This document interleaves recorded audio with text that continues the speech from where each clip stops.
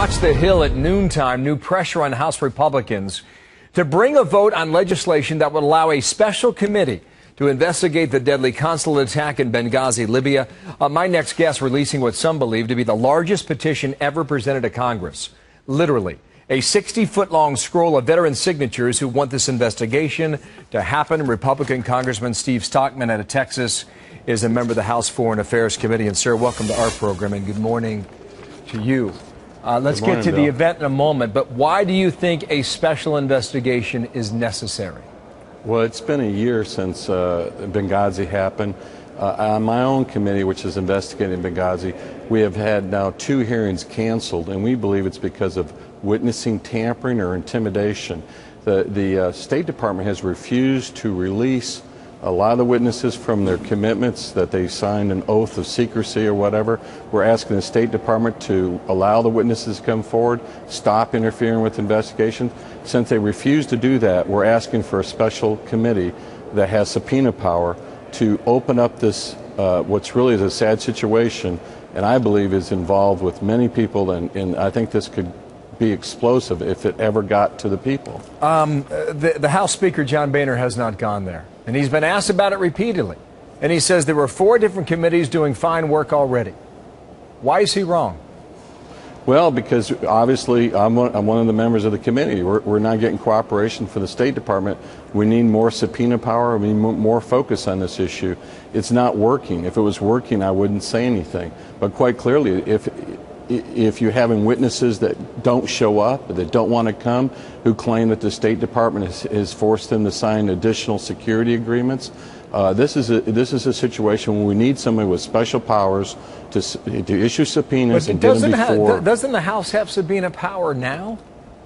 Not really. Apparently, we've tried to get them to come forward, but there's some contradiction between what they've signed as when they first come on. The State Department's also making them sign additional pledges.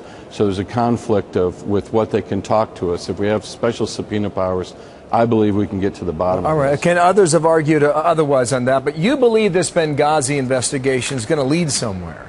I mean, what is your hunch? Where does it lead? Well, what will it tell you? What answers will it give you? Well, we have so many of the administration trying to block the testimony. We haven't even heard from many of the survivors that were there. We haven't heard from a lot of people. And the way that they're so obstinate about this and so willingly to go around Congress and not let us hear the information, it just raises to the level of suspicion that there's something going on. There's smoke. There was probably a lot of fire. So you think they're hiding something, quite clearly? Well, clearly they're working so hard to stop witnesses coming forward. The 60-foot scroll at noontime, I do believe. It's been signed by 1,000 special ops veterans. Will this happen today, or are you getting resistance on that from Capitol Police? Well, the Capitol Police say that we're not allowed to do it, but we're working with them right now. We're going to unfurl the scroll, and it's demanding that we have a special investigation. We owe it to the survivors. We also owe it to the victims that were killed there, that more of the story be told. This is not something we should hide from the American public. Have you contacted the Speaker's office and told him about your intentions, and if so? Oh, yeah, we issued.